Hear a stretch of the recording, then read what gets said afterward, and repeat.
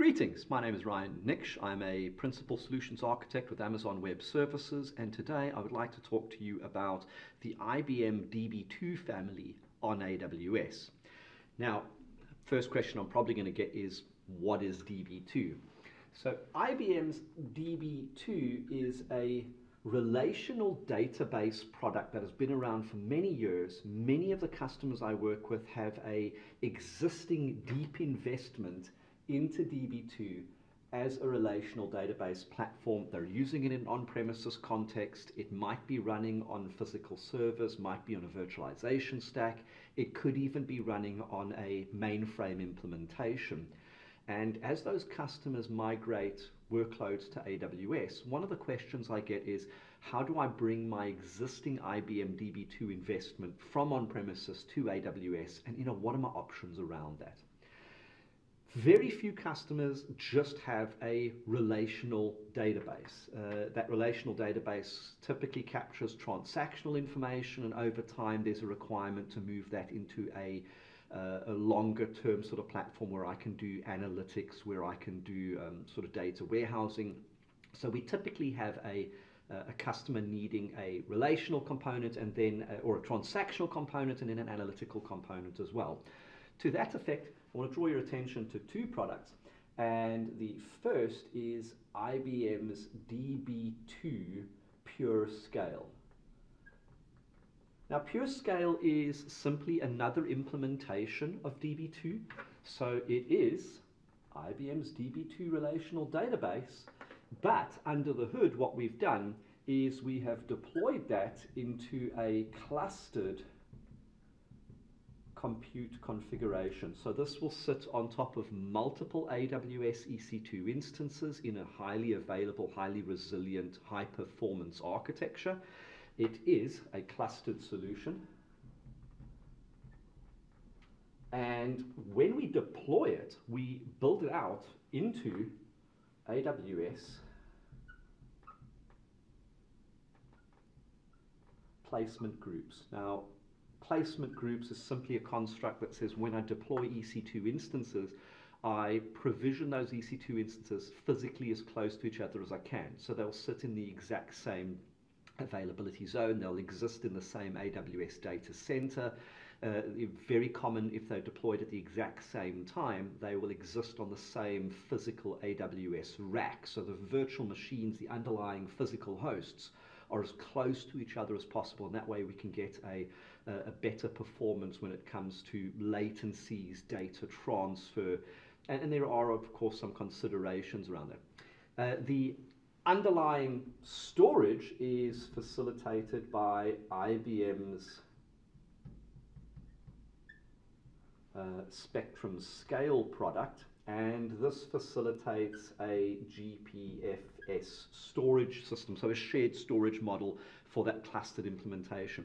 So when you're deploying DB2, you're getting a relational database, but with Pure Scale, you're getting an implementation of DB2 that is really focused around high performance compute. So this is a HPC focused implementation of the DB2 product. And then of course, we then have DB2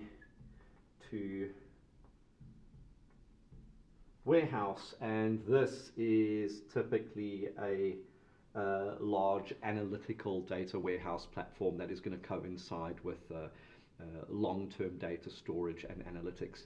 And if you've existed in the database world for some time, this gets us to the point of all your data is in the wrong place and in the wrong configuration, so I guess we need some sort of ETL. So we will have a extract, transform, and load product, and in the case here, we will typically see data stage coming into the picture, and what data stage does is connect to all of these different data sources and help me move information around or do the transformations as required. And it's really not uncommon for me to see a customer that has a variety of these. They'll have a DB2 in combination with DB2 Warehouse, or they'll have data stage as well. So when we take these existing investments and we bring them to AWS, what options do customers have? Well, I've got quite a few. So for one thing, all of IBM's software licenses can be run on AWS. You can take your existing licensing structure that you're using on premises and you can deploy that workload on AWS. So we have a bring your own license option where a customer can take their existing licensing investments, run them on top of AWS. And this exists for DB2. It exists for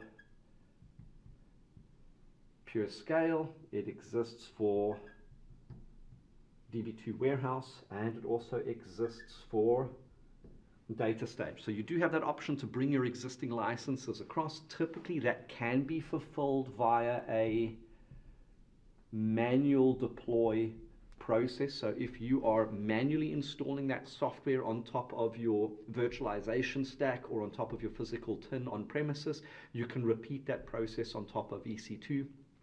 Not the most pleasant journey, but that option does exist. So we have that manual deploy for all of these BYOL options. Now, in the case of existing licensing, we do have to beg the question, what is my on-premises infrastructure running on? What is that licensing scheme? IBM has the option to license software based on physical CPU cores, physical sockets, and then they also have a licensing structure which moves in the direction for virtualized workloads, so where the licensing is not done for sockets, but something that is closer to the virtual CPU construct that matches up rather nicely to AWS. And then the newer IBM products have a licensing scheme that is built around containerized solutions, such as running the IBM software on top of Red Hat's OpenShift. So one of the things that we do need to take into account is the existing licensing structure. Is that for a physical server implementation, or is that for a newer version of the product that is licensed for a container workload? So you'll see in all of these BYOL options, we have a server and a container-based option. So likewise, Pure Scale having a server-based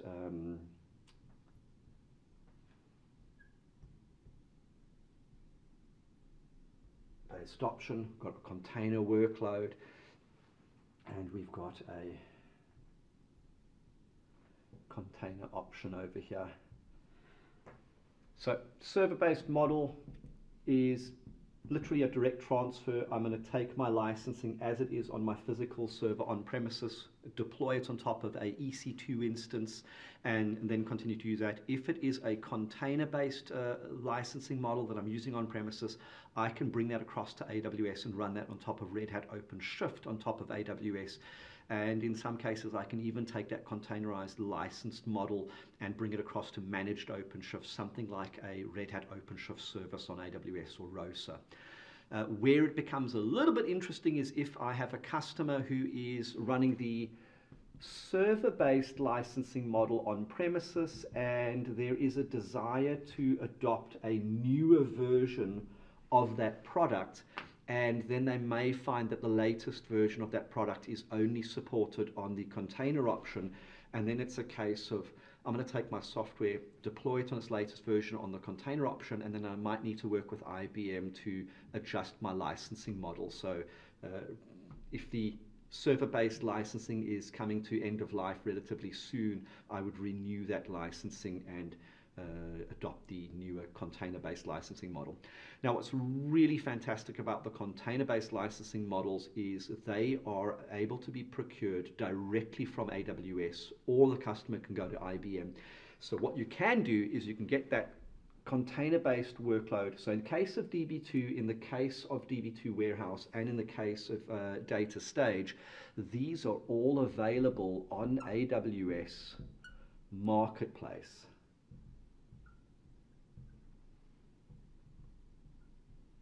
So customers can go directly to AWS Marketplace, subscribe to that product, and then they end up in a subscription for that product through AWS. This becomes a an additional line item on their AWS billing over here.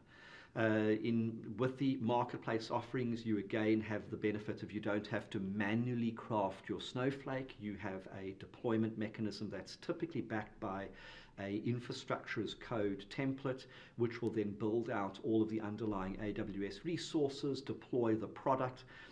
If it is a containerized version, it's going to deploy OpenShift on top of AWS's EC2 and then manage that application workload on top of that. These all being self-managed options.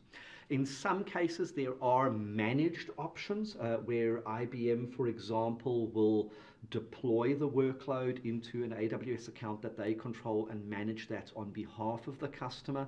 And DB2 does have a managed offer there for customers to take advantage of. What we will likely see in the future is managed offerings or SaaS offerings coming to AWS in the future for the broader portfolio. Now, many of the customers that I work with that are exploring the newer versions of this are also combining that with other IBM software stacks. So we do see the DB2 family being a building block for larger IBM product combinations. And I want to draw your attention to the IBM Cloud Pak for data. Now, IBM Cloud Pak for data is a collection of IBM products. It's got Watson AI typically in there. It's got a variety of add-on packages. And then we've got DB2, potentially DB2 Warehouse, as well as Data Stage. And these are listed as add-on services, which ultimately will be deployed on top of Red Hat OpenShift. So when you are deploying your IBM Cloud Pak for data, what you'll have is a installer that's backed by Terraform. You'll find in that Terraform module, you have the ability to define which are the add-on components or which are the building blocks of IBM Cloud Pak for data that you are going to deploy, that you'd have to license.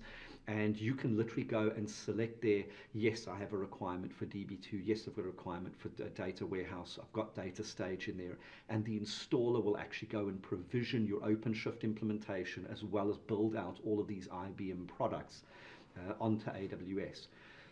With the Cloud Paks, some of the Cloud Paks are available on managed OpenShift, so ROSA, so do be aware that you can take advantage of either self-managed OpenShift or a managed OpenShift implementation.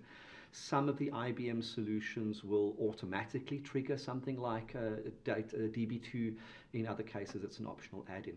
But do be aware that if you are a customer or if you're engaging with a customer that has an existing DB2 investment, you have the ability to bring all of those DB2 products to AWS, and you can use them with either your existing licensing. So if you're bringing it from a server-based model, deploy it onto a server-based implementation on AWS, or you can work with AWS and IBM to take your existing server-based licensing and update that to a container-based offering and run it on top of OpenShift and AWS. And there are many ways to deploy, purchase, and buy. It's a flexible option, so absolutely reach out and we will guide you through that process. I hope this gives you a bit of a glimpse of what the DB2 family is and some of the options that are available on AWS. And thank you for joining me.